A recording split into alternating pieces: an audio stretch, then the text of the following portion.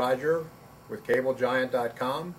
I'm here to show you how to install a BNC connector, a crimp type, onto an RJ59U coaxial cable used for installing camera systems. First thing I would recommend that you consider is the right tools. First tool you should have is a good multi-cable cutter tool. This happens to be a part number 63020 made by Klein. Also an economy type stripper. This happens to be a part number 204-300.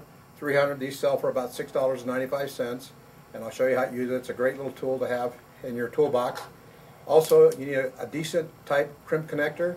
This happens to be a part number 204-005. And then we have two types of BNC connectors in the crimp world. We have a universal that comes packaged in one part. And I particularly like this, especially if you're doing a lot of installs, because this particular connector allows you to do regular RG59 PVC cable or RG59 plenum cable, RG6 PVC cable, or RG6 plenum cable. And these are the parts that you get with the connector. You get the standard plug, BNC plug, plus you get 3 ferrules to fit all 4 of those cables. So it simplifies installation, minimizes stock inventory, and can save your installers a lot of time and money. Or you can choose just to buy the standard BNC connector for the cable itself, if that's all you do is just PVC work. Okay, now let me show you how to install a connector. First thing you need to do is prepare the cable correctly.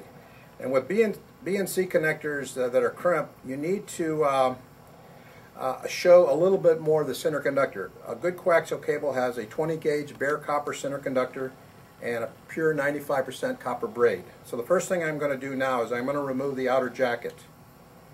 And what I'm going to do is I'm going to pull off about a ½ inch of it to expose the braid. And then I'm just going to take my fingers and pull the braid down.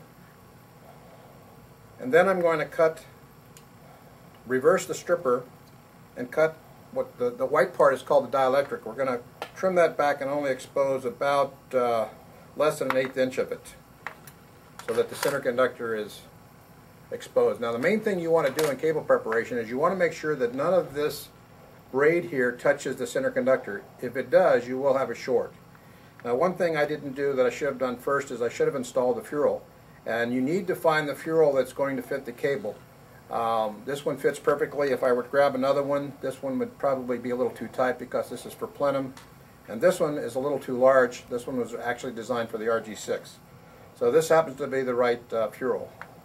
Once that's installed, you take your BNC connector, insert the center pin into the back, then you push the braid forward over the connector, like I'm doing here. I hope you can see this.